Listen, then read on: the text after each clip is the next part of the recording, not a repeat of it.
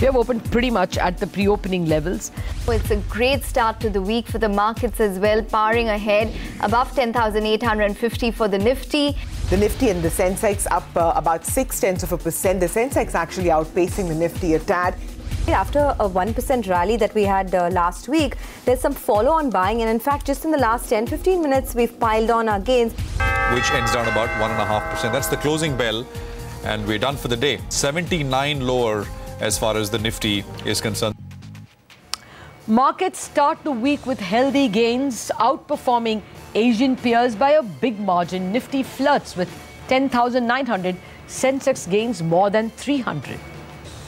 Kotak Mahindra Bank slumps about 3% after the Bombay High Court refuses to stay the Reserve Bank of India's 31st December deadline, which asks Kotak to dilute promoter stake.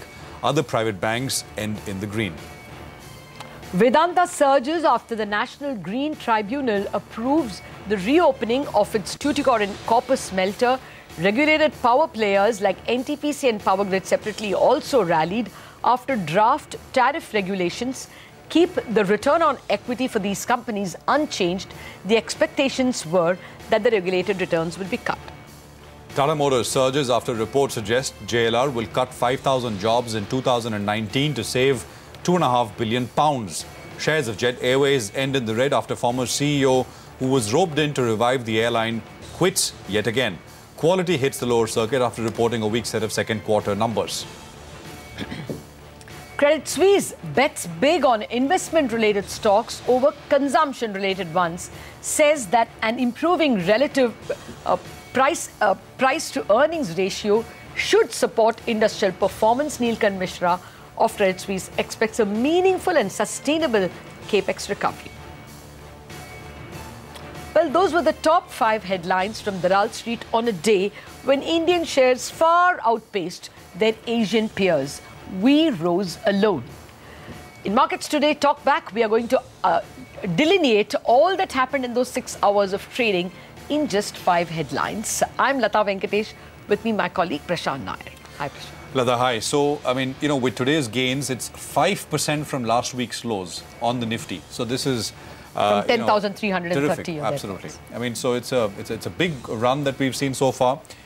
Over the next 30 minutes, as Lata pointed out, we will talk about the top 5 stories which mattered, and they moved stocks as well. Our guests will take your questions. Joining us to do that are Deepan Mehta, member BSc and NSC, and the technical side, we've got Mitesh Thakkar. Deepan and Mitesh, thanks very much for joining us here on the show. But before we start the Q&A session, let's quickly take a look at what really happened in today's session. Remember, Friday we were down, I mean, at least the US markets were down 2%, but well, nothing of that evident. Right from the word go, the market looked quite okay. Radha. Yes, actually global markets have not been a very big help. We saw the weekend close of Wall Street rather dismal, 500 points knocked off Dow Jones. Asian markets in the morning were a little better, but there were where there was green, it was a light shade of green. Europe still looking very, very red. So clearly, India stood alone. Now, what stood out for it, what perhaps is working for Indian investors, is an expectation that there could be a bit of fiscal stimulus, a bit of banking regulated monetary stimulus, large liquidity doses in the economy, and election-related spending, which usually spurs consumption. There is also a feeling that there is an ongoing capex cycle, which will anyway keep, some of the capital stocks like L&T well hydrated. So that was the pattern that worked today. Fiscal and stimulus, probably in the form of a bank capital for banks, monetary stimulus in terms of the RBI bringing down some PCA rules. All these expectations coming out of 2 major reasons that happened last week. The government losing 3 state elections, therefore trying to be a little more active in fiscal and regulatory stimulus. And the Reserve Bank having a new governor who apparently, from the optics, is more amenable to discussion and may loosen a few rules. So that's the theory on which the market is working, and it was a many-sided rally. Anything that would benefit from a lower cost of capital was up and about. So no sector favorites at this point in time, except perhaps you can say private sector banks. Other than Kotak Mahindra Bank, all of them did well. Absolutely. I mean, so maybe private sector banks and the PSU stocks did very well as well. We'll get to that. So this is the stock list. I mean, first, as always, pockets of sort of gains. Metals, energy and CPSE stocks did very well. I mean, those are the top gainers today. Tata Motors, the Nifty first. Tata Motors, Power Grid, HDFC, Coal India, Hindalco, JSW Steel. By far some of the big gainers, not necessarily by how much they contributed, but just by absolute percentage gains. The laggards, Kotak Bank, we'll discuss Kotak in a bit more detail separately as well. Infosys and Bharti were down. Okay, PSU stocks, BEML, Barmer Lorry, Dredging Corporation, STC India, MMTC, that entire pack, Container Corporation, that entire pack of about 10 stocks up anything between 5 and 15%. No particular reason. One theory, of course, is that they could be, I mean, this is as a result of expectations of large buybacks from the government, dividends. I mean, we saw another dividend from Coal India, for that matter, in the closing hour. Broader gains in Bandhan Bank, Ircon, Rights India. There was Surya Roshni, huge volumes in that one. Cash stock, though we don't see it moving like this, but it was up 10% plus. Kaya, I mean, it had halved, basically. It was up back to more respectable levels. Bombay Dyeing. There was Neil Kamal and the life insurance stocks. I mean, actually, SBI Life and ICICI Pru were up between 4 and 5%. HDFC Life was flat. So just a sample of what really moved. Lata. Motley Group, I mean, all kinds of stocks went up. Okay, on that note, let's invite our guests and ask them what they have made of the market moves. So first, Mitesh, what's your sense? Pretty close to 10,900. You said that once it goes to this level, 10,950 should be easy. That's right, Lata. I think getting past 1,830, 850 was the... We opened with that gap above that level. We did spend a few hours sideways, but I think overall the tone was set for the day to possibly end stronger. 10,940, 950 is the area where we had peaked out on in the first week of December. Then the big fall to about 10,330 happened. So that's an important high. I think you will see some profit booking come in. Also is the fact that by the time we reach there, we would have covered about 600 plus points from the lows of 10,330. So profit booking will happen. I think around 10,940, 950. Again, expect a few days of consolidation. 2-3 days is what my guess is. And then I think if we don't break on the downside, then I think eventually we are setting ourselves for a test of 11,050 to about 70 on the upside. Okay. All right. That sounds good. Let's get to the second headline. Shares of Kotak Mahindra Bank slumped over 2% in trade after the Bombay High Court refused to stay RBI's 31st December deadline to the bank, by which it has to dilute the promoter stake from 30% to 20%. The court will now hear the matter again on 17th of January, well past the deadline of 31st December. Other private banks, however, were in the green at the end of the day. Okay, just a word on this Kotak Mahindra issue. The bank is in a bit of a pickle. The 31st December deadline, there is no relief from the court before that. The court is going to hear them on Jan 17th. Even if they hear them, usually cases like these go on for anything from 6 months to 2 years. They can't be in violation of the law for that long a period, which means Kotak Mahindra has to bring the stake down. It's also in a little bit of a problem because it can't negotiate with the central bank when it has just taken them to court. So in the very least, it has to withdraw it. Maybe that will be one solution, or it can go to a higher court and take a special leave petition, in which case it spoils its image with the regulator even more. So it's a bit of a piquant situation. Now, the argument could be that the promoter is not a regulated entity. Kotak Mahindra Bank is a regulated entity. As a regulated entity, it has to expand its capital so much that the promoter's stake comes down. It has to actually issue capital worth over 1 lakh crore rupees. Only then Uday Kotak's stake comes down to 20%. Now, what would you do with 1 lakh crore of capital? I mean, that kind of dilution. Yes, mergers are options, but you don't do mergers in 10 days. And to be fair, Kotak Bank has been a willing acquirer for a very long time, but may not be getting its price. So this is definitely going to be a very interesting legal, political and regulatory situation. We don't know how it will evolve. Perhaps with a new man at the helm in RBI, it will be a little easier for the bank to start a new chapter with the new man and open negotiations. That looks like the best route. Okay, so that is the Kotak story. It's a developing story. We have a question coming in from a viewer. Kishore Thakur has 50 shares of Kotak Mahindra Bank. His purchase price is 1,020 rupees a share. and he's asking if he should hold on or sell. Deepan, let me get this to you. Kotak Bank, what's your view?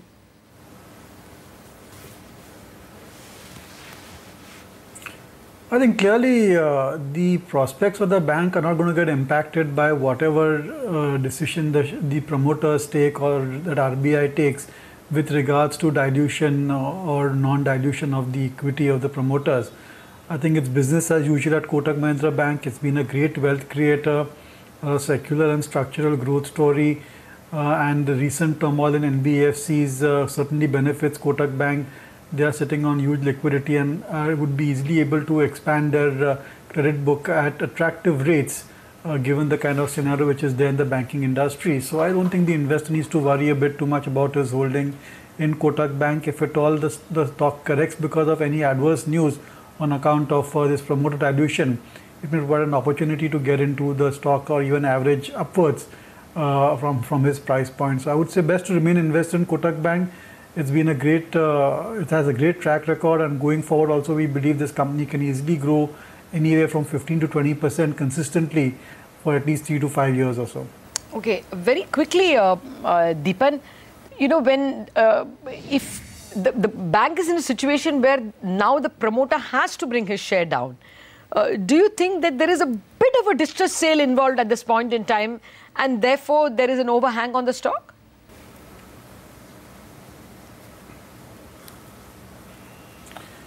So I think it's anybody's guess, and it's a blue chip company. I think they should be easily be able to find buyers if the promoter was to liquidate his 10% holding. And we have been getting a lot of news and rumors that they are in talks with major investors for stake dilution as well.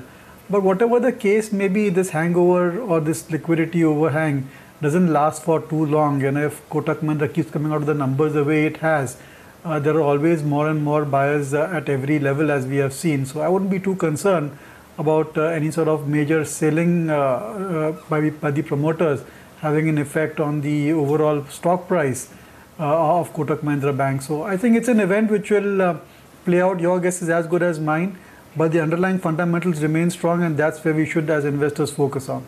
Okay, Mitesh, where are the charts headed?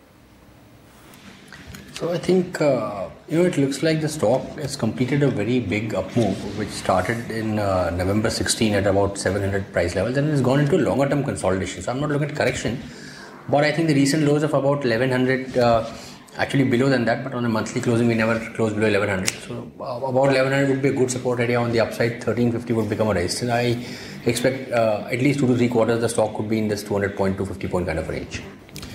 Okay, so that is Kotak Bank. We move on to the third story. Vedanta zoomed close to up about 2.5% in trade. This after the Green Court, the NGT, reversed Tamil Nadu government's order of closing the company's Tuticorin plant. Remember, the Tamil Nadu government had ordered closure of the plant, the copper smelter, in May after violent protests over alleged allegations of pollution. Speaking to CNBC TV18, Sterlite Copper's CEO P. Ramnath said that they are pleased with the NGT decision and expressed confidence that they can restart the smelter in the next 1 to 2 months. Listen in. The NGT judgment has been very, very positive for us. And it has directed the Pollution Control Board to reissue the consent to operate within 3 weeks of the judgment date. And it has also directed the district administration to give us access to the plant, which we've been denied for the past 6 months. Now, once we get the access, it will take us maybe about a month or two to get the plant back into shape, and so that we can do a safe restart. Well, other power stocks like Power Grid and NTPC also got a leg up in trade after the release of the draft tariff regulations. These regulations, which will be applicable for 5 years, keep the return on equity unchanged for NTPC and Power Grid versus expectations that they would be cut. Anisha Jain with more. Well, yes, the draft tariff regulation for the regulated power producers, that is NTPC and Power Grid, were released over the weekend. Remember, these will be applicable from FY19 to 24 onwards, and the final policy will only come out in the month of January or February. But nonetheless, the key highlight of this draft tariff regulation was the fact that the ROE was maintained at 15.5%. The street expectation was that there would be a cut of around 1 to 2%, and that would have impacted the profitability and profit margins of these companies. That has not come through, and that's the relief rally that we saw in stocks today. Separately, the efficiency norms have also been tightened. Now, this is a bit of a double-edged sword. While it is better for the entire sector that the efficiency norms have been tightened, it might be difficult for all these companies to actually achieve those targets, and hence the incentive income might take a bit of a hit. And that's the reason Bank of America Merrill Lynch has actually said that the net impact of these tariff regulations is negative, and they have cut down the target price both for Power Grid as well as NTPC. But other than that, all the brokerages like CLSA, Edelweiss, Reliance have seen this as a positive move, and that's the reason these stocks reacted positively and were holding up 2 to 4% higher in trade. Back to you. Okay, we got a question. Derek D'Souza from Mumbai has written in with a question on Vedanta. He's been holding 10,000 shares of Vedanta at 264 rupees a piece. He's a long-term investor. Wants to know if you should hold or sell. 10,000 shares of Vedanta. Cost is 264. I think he's underwater. Price is just above 200 rupees. Mitesh, technically first, how is it looking? From 350 to about 190, and we still haven't got a reversal signal as yet, but I think now the longer term indicators are flattening out, suggesting that the decline could be over. So I think 190 might hold, and on the upside, while you might not get an immediate big upside, but I think 240, 250 should be tested. So in that sense, I would suggest a hold. He can take a fresh view once the stock is closer to about 245, 250 zones, and 190 should be the reference point on the downside. Okay, gentlemen, we'll take a break, but before we do that, how are markets poised in 2019, since that's an election year? We have some interesting views from Shyam Shekhar of iThought and Govind Parekh of Govind Parekh Securities. We're back in a jiffy. From one bull market to another, the leading themes tend to change. Of course, you have the evergreen stuff like consumption, but there have been bull markets in which consumption has also done badly, and there was an opportunity there. If you see the current bull market, I think the opportunity lies in basic industries and capital goods, because they have not participated since 2008. You have not seen much of capital formation in these industries. Asset creation has slowed to virtually standstill. You have seen that the banks lent money and assets went bad. So we are only spending the last 5 years trying to clean up all this. Coromandel is growing very well. Fertilizer industry, I think the problem in fertilizer, I can talk at length on that. It may be boring for everybody, but fertilizer, basically the policies have to change. The phosphatic fertilizers and urea is subsidized and phosphatic is not subsidized. So government can do that in the first year. It's very difficult to raise the urea prices, no? So once that happens, this Coromandel will become a huge story. It may happen, in the next government comes to power. Welcome back. You're with us here on Markets Today Talk Back. We got through 3 of the top 5 stories. We move on to the 4th headline of the day. Among stocks that moved in trade today, Tata Motors was the one which surged 4% after reports suggested that Jaguar Land Rover will cut 5,000 jobs in 2019 as part of a 3-year cost-cutting program. This job cut is part of the company's plan to save £2.5 billion to offset the likely impact due to Brexit, decreasing sales in China and poor demand of diesel cars. Okay, shares of Jet Airways too ended the day close to 4% in the red. This after reports suggested that Nikos Kardiasis, the former CEO of Jet Airways, has stepped down once again and parted ways with the company. Remember, he had made a comeback to the carrier in an advisory role and was tasked with the turnaround of the cash-strapped airline. Quality hit the lower circuit after reporting a very weak set of numbers for the second quarter. It reported a net loss of close to 1,000 crores against a 21 crore profit year-on-year. Revenues too took a beating at 351 crores. Okay. I thought there would be a question on Jet, but the question is on quality. Is on quality. Mark from Mumbai has written in with a question on quality. He's been holding 1,000 shares of the company. His cost is 157 rupees a piece. He's been holding the stock for the last 2 years and wants to know what to do. Price is 8 rupees. I mean, this is a tough one. Deepan, any way out of this?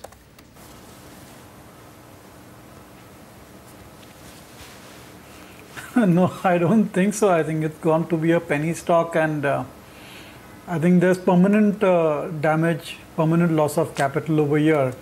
So one can only sympathize with the investor. He could just keep it and hope for the best. But I don't think there's much scope or much future for a company like this after what has happened. So I would say it's best to either knock it off or just hold it. I think the decision is not that material given the price point.